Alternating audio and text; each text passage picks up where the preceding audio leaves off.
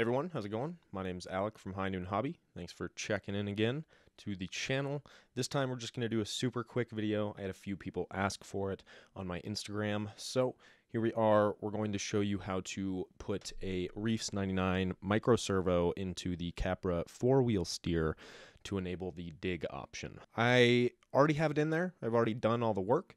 So I'm going to kind of reverse engineer it. And as I reverse engineer it, I'll show you what you need to do to put your dig servo in here. A few quick notes. First off, all of the hardware to enable dig is included in the box besides a micro servo. And then obviously you're going to need a different transmitter. You do not need a different receiver if the transmitter that you get has that additional channel that you need for the dig, but is also Spectrum. Has to be Spectrum. If you don't run a Spectrum controller, but you have that extra channel already, you will have to replace the receiver. A note about replacing the receiver is a receiver and ESC combo with the motor. If you have to replace this receiver because you don't have or don't want to use, which more power to you, a Spectrum transmitter, then you're going to be a little bit boned in terms of this modification, just the way that they describe it. So the way they describe it on the box, the way that they describe it online, and the way that they describe it in the manual is that it's basically a drop-in. All you need to do is get a micro servo. The micro servo that they recommend is a Spectrum micro servo, and I can throw up the part number right now to that, although I would absolutely not recommend that you get that servo. If you look anywhere online, the servo has terrible reviews, and there's a reason for it. It's because everyone knows it doesn't work very well for dig, even though that's what Axial says you should use for dig. So what should you use for dig? Well, you're here, so you probably figured out that you should use a Reefs Micro Servo. I'm going to be using the Reefs 99 in here today. Now, the big thing about using a Reefs servo is that they're really powerful, which is great for dig. It means that if you're in the middle of a tight obstacle and you really need to have that dig enabled and you need it to just work instantly and not have any lag time and not have any weird sort of inputs to the driving or to the truck itself, then you're going to want this Reefs servo. This is going to get the job done well for you. So I think that is kind of all the pre-notes that I have before we drop down and start breaking this thing open. So let's go ahead and start with that. We will break out some tools. I'll show you what you need, and we'll start cracking this thing open, and I'll show you what you'll need to do to get this done. The easiest way to do what I'm talking about, let's turn this thing on its side, is to undo these 4 screws. So there's 4 screws on the corners. They're on the other side here as well. I'm not going to turn it around to show you, but you get the idea. They look exactly the same as this on the other side. 4 of those screws. Now, when you undo those screws, this bottom part, essentially the entire electronics tray, is going to drop out from the bottom of the truck. Makes it a little bit easier to work on, to do what we're talking about doing. And so you'll want to probably do that to do what we're talking about doing here. 2.5 hex. These are really long bolts.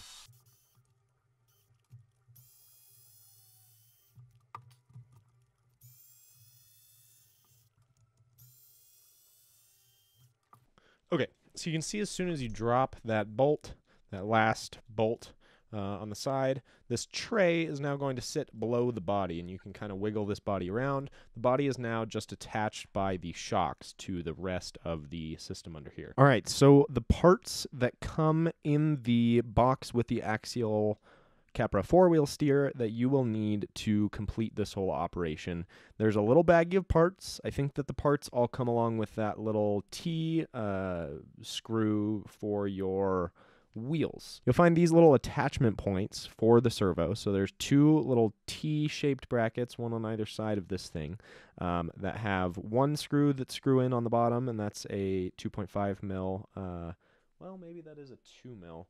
But it's a slightly larger rounded head, and then it's got a small kind of thumb knurled screw to go onto the servo itself on either side, just 1. So that's one thing to consider with this Reefs Micro Servo. It's set up so that this bracket can accept, technically can accept 2 screws. But if you use just the center part of the bracket, you can just use 1 screw, and that centers it on this mount, and that works perfectly fine. No modifications necessary to that bracket. You can see that the servo arm that I'm using here is not exactly ideal for this purpose. And with this one, this screw that's on the far end, it was supplied with the Axial Capra 4-wheel steer, and this screw that is on the servo side was supplied with the Reefs Micro 99 in the box. I had to use a drill bit and drill this out just so that the screw would fit through, because the holes on this servo mount,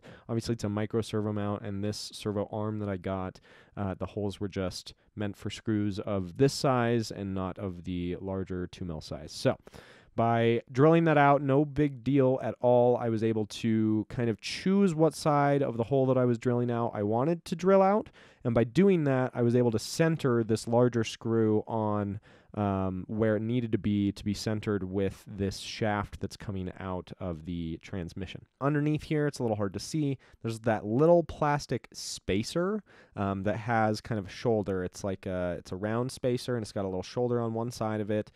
You'll need that, and then the bolt that goes with the screw that's going through that spacer. You won't need the servo arm, the plastic servo arm. It's a servo saver type of arm with a spring and everything. It's a bigger, much bigger arm than this. You won't need that. If you set your endpoints correctly and you set tooth correctly on this, the centered tooth on this correctly, you should be fine. This thing shouldn't overheat, and you shouldn't have any problems with needing a servo saver with this very, very strong Reefs Micro Servo. Okay, so the next thing that you need to do, now that we've kind of looked at that, is once you've got this open, you're going to need to open up the transmission. And the easiest way to do that is to take the transmission out of the Capra. And so to do that, you only need to unscrew a few screws. You'll see 4 of these screws here. They're flat flush screws. You'll need to undo all 4 of these, no particular order, and that will allow the transmission mechanism along with the 35-turn motor to pop out. Now, the 35-turn motor is going to be attached to the truck still. There are quick disconnect couplers on those black and red wires that are connecting the motor to the Capra, so you'll be able to quickly and easily disconnect the motor, and you can pull the entire motor and transmission assembly out without removing the motor from the transmission. You'll also need to undo the screws that are pin screws holding the axle shafts attached to either side of the transmission. You would approach it from this side, kind of. You'd come in from that way, right? So the screws are on the opposite side. You can't see them right now. And once you have that dig assembly of the transmission dropped off, you'll take the, I don't like that they put the kind of loop that accepts the servo arm.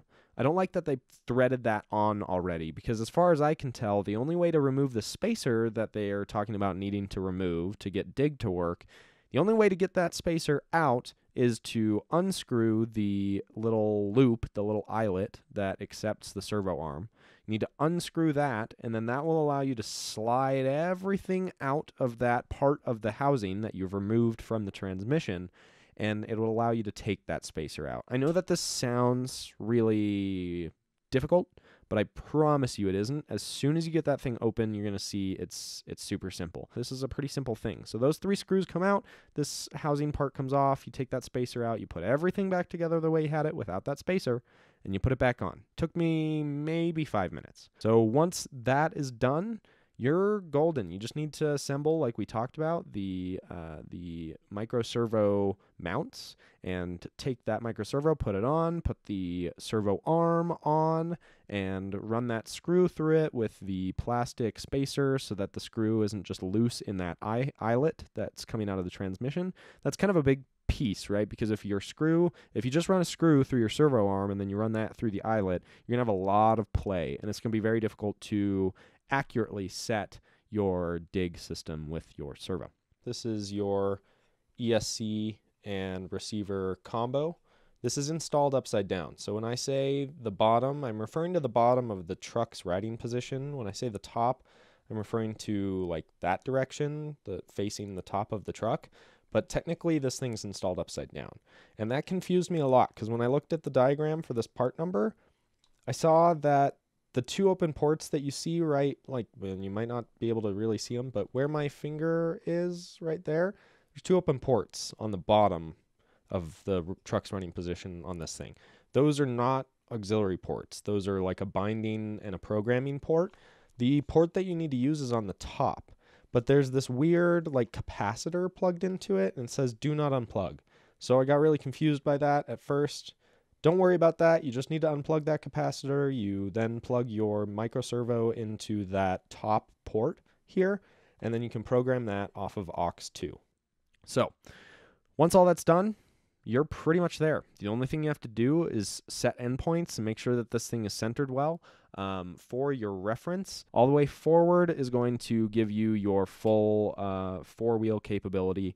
If you want, you can center it as a second position, and if you kind of center your arm or give it just a slight bit of right from center, that will put it into neutral mode, and that's a pretty large area that you can kind of use as your center point, and that will be your neutral mode. You don't have to do that. You could also just do a 2 position and have it dig on, dig off, or dig off, dig on, and that works fine too. But you can run, just so that you're aware, a 3 position and put the second position in the middle, and that will allow you to run a neutral mode for your rear wheels, which is kind of cool. And then you'll just want to make sure that you're not over torquing when you're going to the dig mode, because that will also make this servo heat up and not like you very much at all. So once you got that taken care of, you're ready to go out and try out Dig and see how you like it. I really appreciate you guys watching. Thank you for tuning in. If you have any other questions, comments, anything like that, leave them down below. If you like this video, go ahead and give it a like. And if you want to see more content like this, go ahead and subscribe to High Noon Hobby. More really big things coming. We've got a lot of huge events coming up in 2022, or hopefully huge events if you guys want to participate. So stay tuned, subscribe for more information on that stuff all coming up. We've got the website coming out, merch coming out. We'll have patches, all sorts of fun stuff going on in the future. Stay tuned. Follow us on Instagram, follow us on Facebook. Thanks very much, guys. We'll see you next time.